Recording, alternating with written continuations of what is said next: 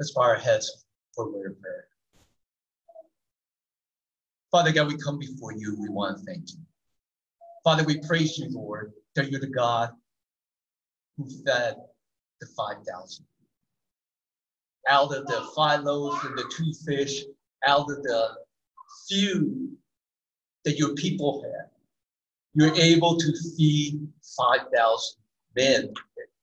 And in addition to that, women and children. Father, we praise you, Lord, that you're the God who's all sufficient, that you have all things and you have all power. You're sovereign, and you do so for the good of your people. And Father, we come before you and we claim that great promise today. Father, because we don't know what this week will bring. Father, as we come, Lord, we have heard news about the COVID-19. We hear news about unrest. We hear news about changes of our economy. Lord, your people were filled with fear. And Father, remind us once again, Lord, that you're the God who supply all of our needs according to his riches in glory in Christ Jesus. Lord, it's not just your riches, but your riches in glory. And out of that abundance, you supply all the need for your people. And so, Lord, we come before you today, Lord. For those of us who are anxious heart, weighted down by maybe financial needs, or by a decision we need to make, by the needs of our families, by the needs of parenting, by the needs of teachings and schooling. Father, we come before you, Lord, and we lift all of those needs up to you. And Father, we thank you that you're the great shepherd and the shepherd of our soul. We thank you that you hear our prayers. And we thank you that whatever problems is out there is not big enough for you, and that you stoop down to hear our prayers and come before you today. And Father, we thank you too as well, Lord, that you commission your church to proclaim the wonderful news of power and authority that you have given, that the kingdom of God is here, and that your Son, in his death and resurrection and being raised on high, has ushered in this amazing new kingdom. Father, we pray, Lord, that this week, the reality of that may hit us. Forgive us, Lord, for our fears, for our doubts, for our lack of trust. Father, you know our hearts. You know that though we're little hearts, and though you often rebuke your disciples, you still love them, and you take them, and you challenge them. And Father, we pray that you would do the same to us as well in our hearts. We're pleased, Lord. Strengthen us. We just lift up our knees to you.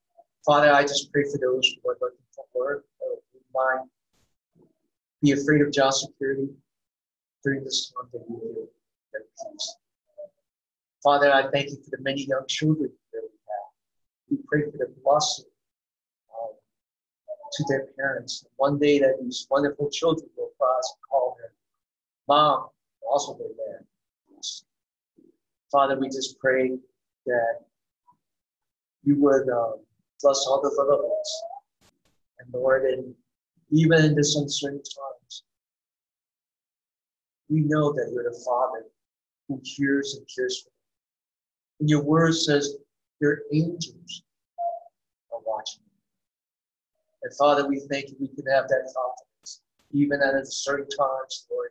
We don't know what will happen. We don't know what tomorrow will hold. We don't know what the end of this year will hold. We don't know at the end of this year what the new president, new Congress will hold. We know, Lord, that you're the sovereign Lord of Lords, King of Kings. And Lord, that you're on the throne and nothing will change that. We thank you for that. And we pray, Lord, as we open your word now, you will please speak to us during this time.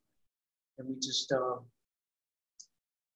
want to pray that you will continue to powerfully work with us. We pray these things in Jesus' name. Could I ask everyone to please stand up? Let's recite the prayer the Lord Jesus himself taught us.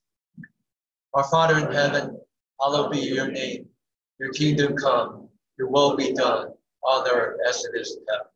Give us today our daily bread, and forgive us of our debts, as we have forgiven our debtors. And lead us not into temptation, but deliver us from the evil one. For yours is the kingdom, and the power, and the glory forever. Amen. Thank you, Jesus.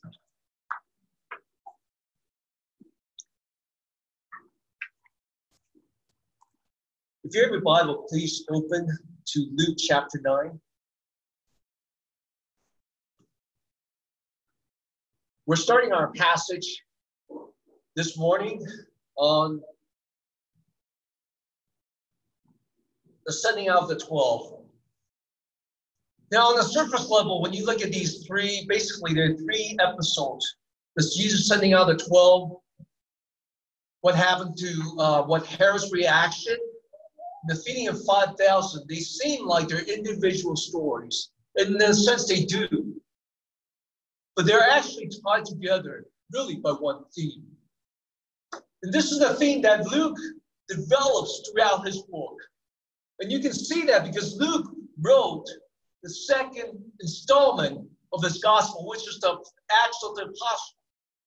And what he's focusing on in Acts, and also what he's developing in the Gospel of Luke, is the power and the authority given to the apostles and given to the disciples to take the good news of the kingdom to the ends of the world.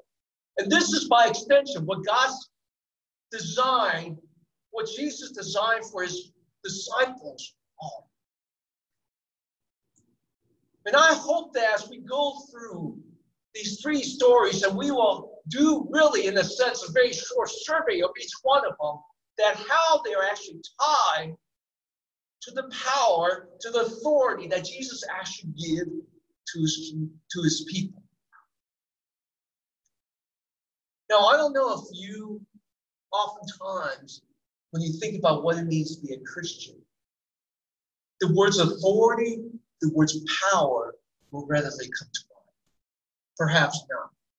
Maybe your description of what a Christian is oftentimes nice, is the word that comes to mind, or kind, or loving.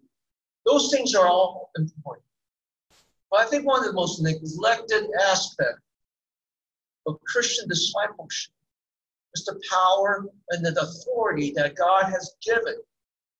Jesus has commissioned to Christians to go out and preach the great gospel of the kingdom of God. You and I have a mission given by Jesus himself. In whatever vocation he has called you to go, in whatever area he has called you to serve, you have a place in that sphere to represent the power and the authority of God's kingdom. And this is what this passage here tells us. And I hope to share with you, this is his call for us. Let's look at this passage. First of all, what he does here is he called the 12 together and give them power and authority over all demons and to cure diseases. Now, the first thing I just want to emphasize is the fact that he called it 12. Now, why 12? Because the 12 actually represents the people of God. In the Old Testament, there are 12 tribes. In the New Testament here, there's the 12 disciples. In a sense, he's commissioning the new people of God. It's new in a sense because he's calling them out of the Jewish people at the time. And in fact, he's doing something new because he's not calling them from the religious school, the Pharisees and Sadducees. Most of them were not educated. But he was calling them to himself because he has a new mission.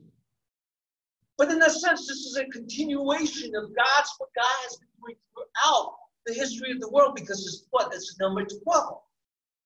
He's still calling the 12. And what he's called them to do is he gave them power and authority over all demons and cure diseases. Now, Christians differ today as far as what the extent of that power, what the extent of that authority is. And we as Christians, we can differ in some ways. Now, I shared a couple of weeks ago what I thought about demon possession today, and how I think it's slightly different in the time of biblical times. Now, there are people, some of you out there who have experiences that might be different than mine. You would beg to differ. And I think there are rooms where Christians could differ. But what this passage here, first and foremost, is talking about the power and authority that Jesus gave to the apostles. And I would argue that by extension, it is given to us, even if it's to a lesser extent. For example, we do not have the same authority as apostles in the first century New Testament, because Scripture is done. None of us today can write Scripture. Revelation tells us very simply that if anyone adds any words to the word of this book, God will add to him curses in this life. And anyone takes away from this book, God will take away his portion from the book of life. Now, there is that power. And in terms of healings, I would say as well that Christians today do not have the same authority, that's a power as the first apostles. I believe that God may give someone the ability, more grace when they pray for some healing, that they will be healed. But this is something that God himself gives. But these are included, we want to argue, as encouragement for Christians today.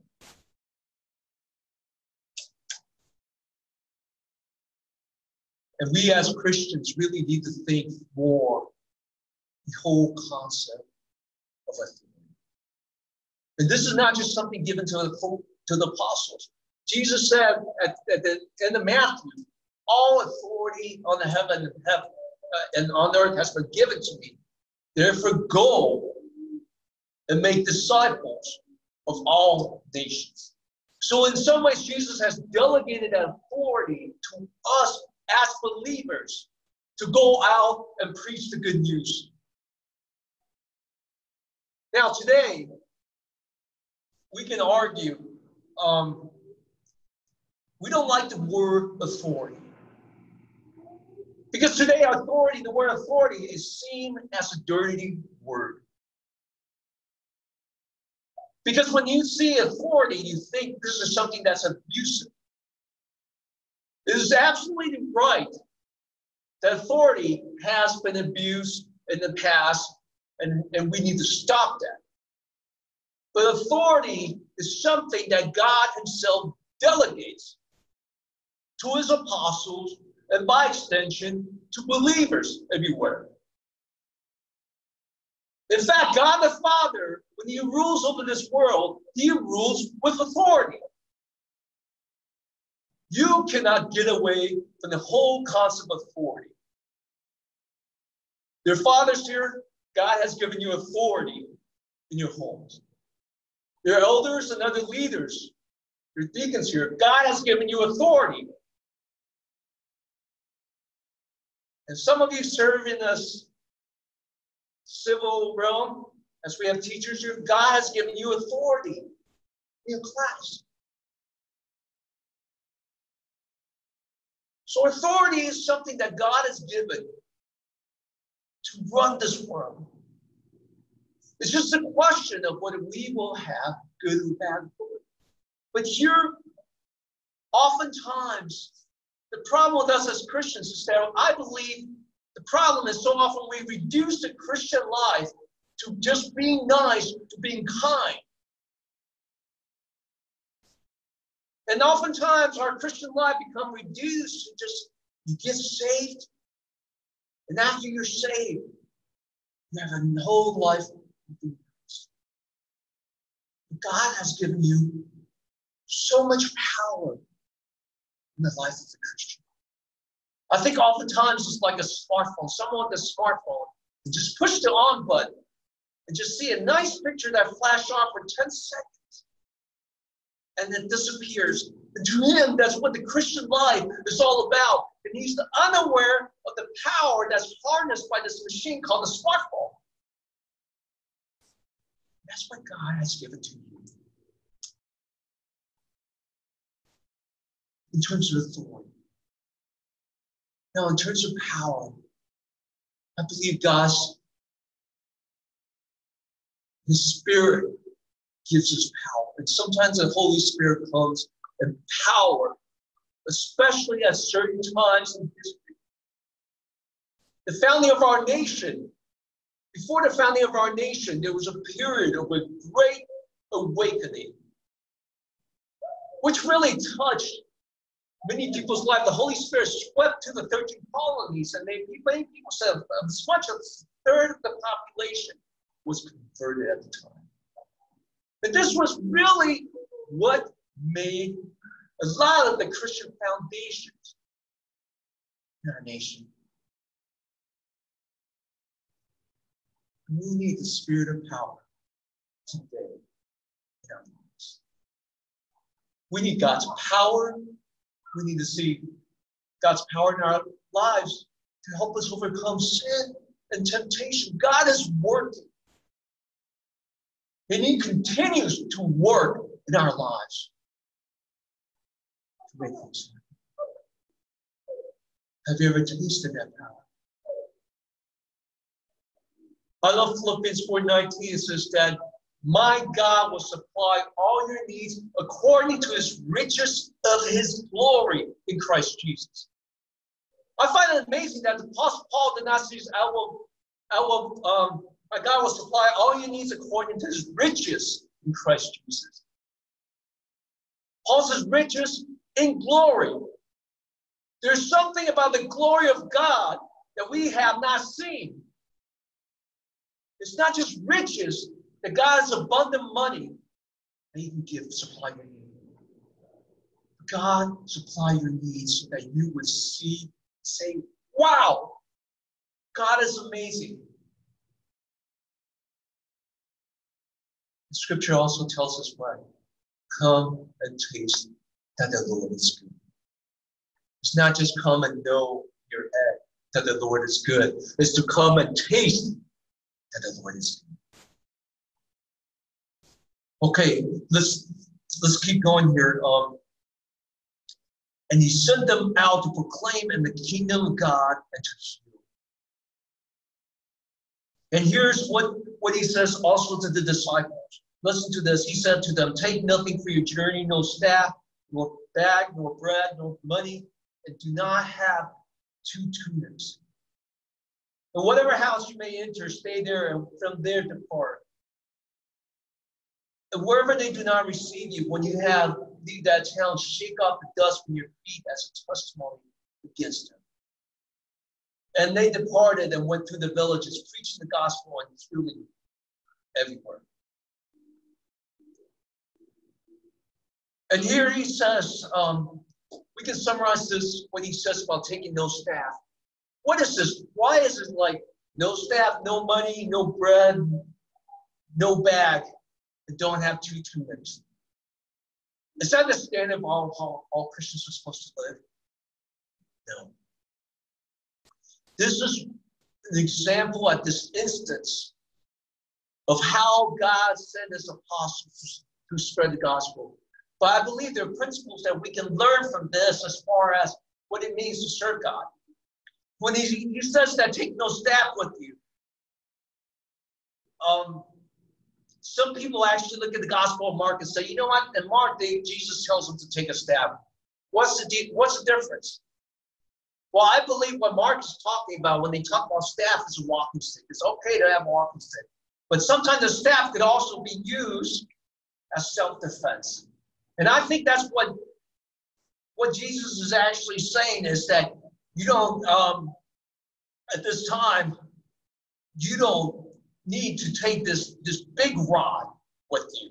You can take a staff with you.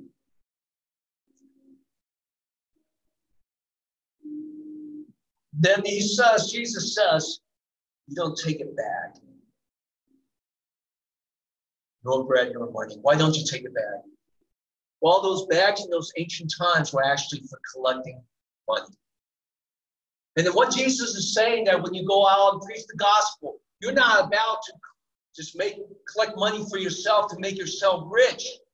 You are to go out just to tell people about him. And that's why there's no call for money. See, at the end of the day, sometimes today we get that confused. Money is not the reason that you go out and share the gospel. Money is not a motivation why you go into ministry. Yes, we all have our needs met. And the apostle talks about this. But he's warning against getting rich for ministry. And even you are to not bring bread, nor 2 tunics. He's saying to depend yourself absolutely on what God can supply. I don't know, have you ever gone to a time in your life, a place where you actually absolutely have to trust God? This past Friday, several of us had a chance to minister to the south side of Milwaukee. And we were armed with some sandwich bags we passed around, and we asked people if we could pray for them. And God opened some amazing doors for us to pray for different people. And there's even a young lady who was filled with tears, thankful for what people could do. And that's what it means, to show the love of God to the people around you. And Jesus further tells them that whatever house you enter, stay there, and from there depart. And wherever they do not receive you, when you leave that town, shake off the dust from your feet as a testimony against them. In the ancient days, when a Jew returned from a Gentile land, before he crossed the border into his own country, he would shake the dust off his feet to make sure you get rid of all the Gentile dirt from his feet before he comes in. But Jesus is saying something else. He's saying among the people of God, the Jews, if they reject you, you shake the dust off your feet as a testimony against them. He's saying that he himself is the standard. Brothers and sisters, this is a good question for you and me. It's not just that you go to church all your life that makes you a Christian. It's not that you have the name Christian that makes you a Christian. Is Jesus truly Lord in your life? That is the question you have to answer.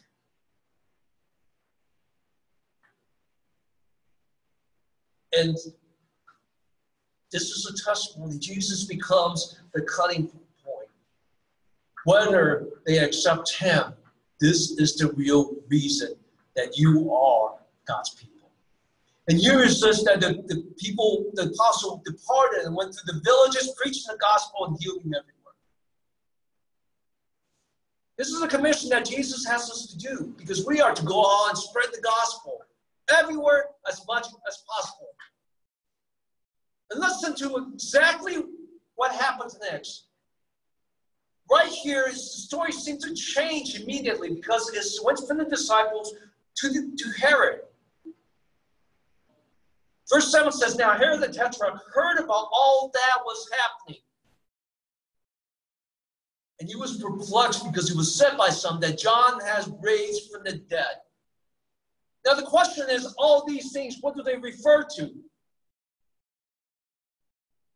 The best way to take what it refers to is immediately what happened is that the disciples, apostles, went out and preached the gospel. And when they went out and preached the gospel, even the highest level of government heard about what Jesus was doing through the apostles. You see, Luke placed this passage here for a very specific reason, to show about the power that was true in Christians, that they shook the world upside down.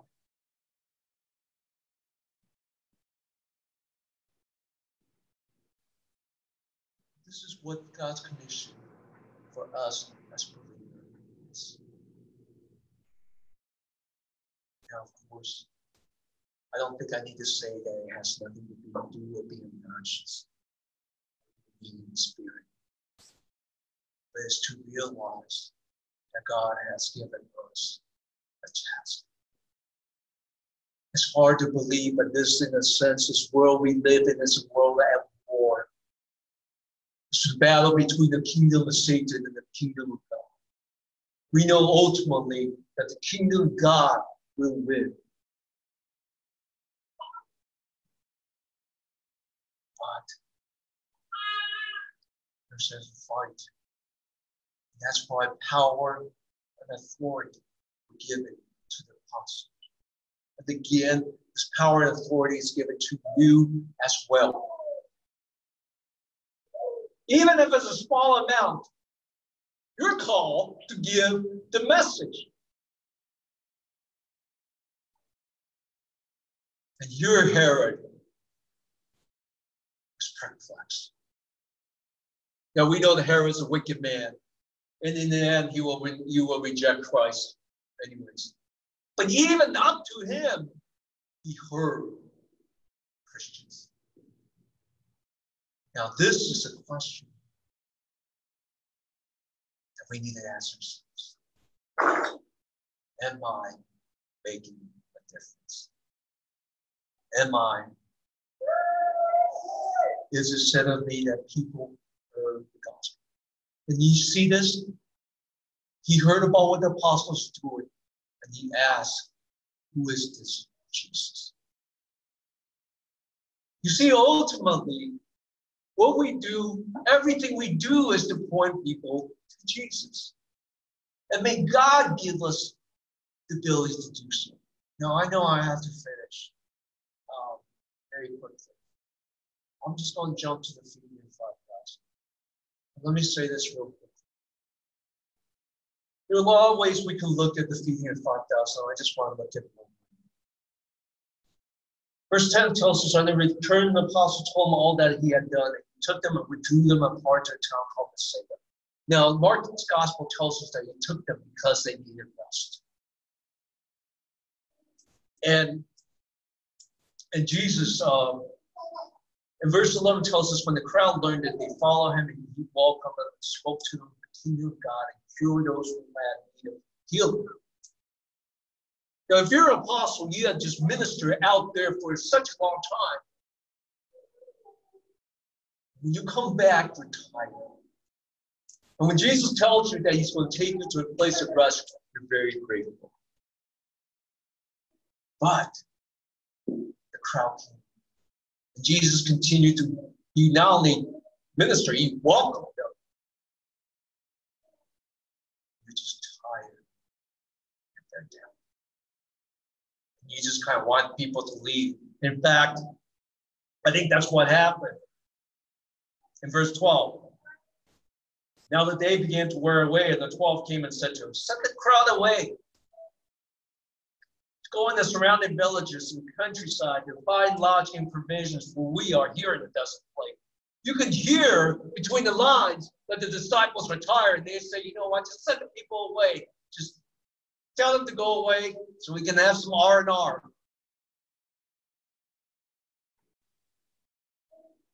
I love what Jesus said to them.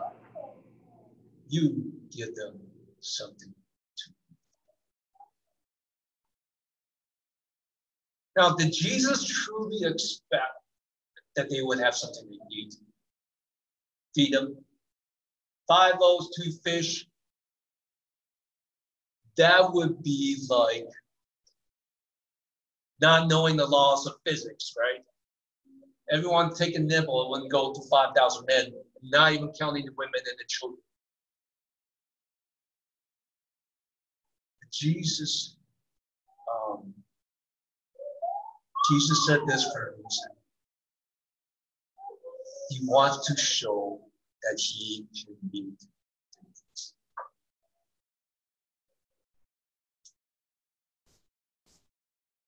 You know, one of the best challenges of you as a Christian is when you grow as a Christian, Jesus always challenges you. Sometimes when you serve him, and you think this is all you can do. In fact, you've done a lot. Jesus is always pushing. Now, this is not against rest and relaxation. God does want us to have rest and relaxation. But what he's saying is that he wants to challenge and give you more reason to trust him. This seems like an impossible situation. But what does Philippians 4:19 tells us? My God will supply all your needs according to the riches of his glory in Christ Jesus. The riches of his glory. You see, he wants to take you to the next level. To have you trust in him and to have you grow in every way to know him.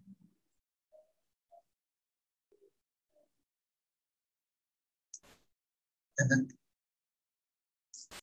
will you, let me ask you, have you experienced his riches? Like that smartphone I mentioned earlier.